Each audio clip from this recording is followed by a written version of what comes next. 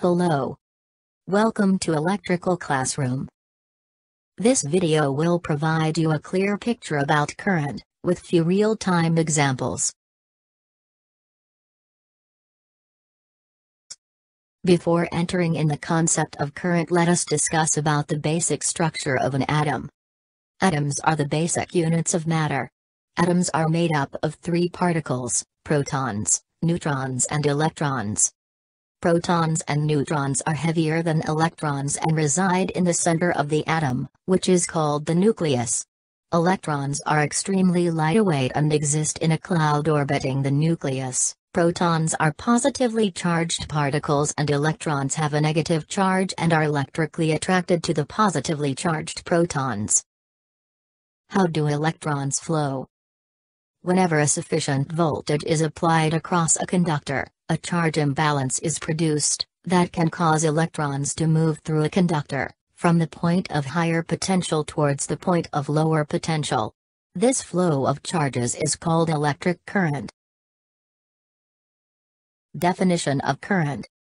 Current can be defined as movement of charged particles such as electrons, protons, ions, holes, etc.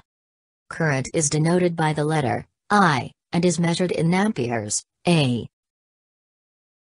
The concept of current can be clearly understood by comparing it to the flow of water in a pipe. Tank filled with water, placed at a raised above the ground at certain height, is analogous to that of positive terminal of the battery in a circuit, which is at a higher potential. Work done in lifting the tank filled with water is stored as potential energy in it. Water flowing through the pipe from tank raised above the ground is analogous to current flowing through the circuit. After reaching the lower tank, water loses its potential and becomes neutral.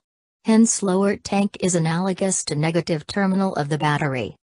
Rate of flow of water depends upon the position of control valve, which is analogous to the resistance of a circuit, and level of water, H, which is analogous to voltage of the source.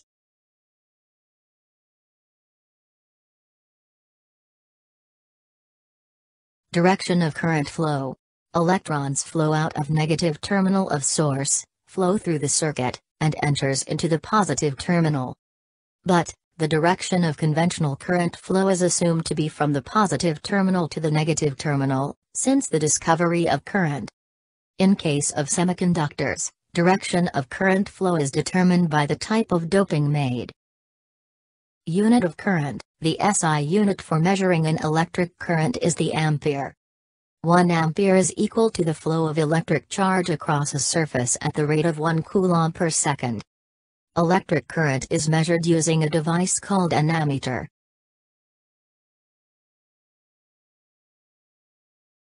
Thank you for watching. Kindly subscribe to our channel for regular updates. Please let us know your feedback through comments. You can also ask more questions and clear your queries through comments. Don't forget to like this video.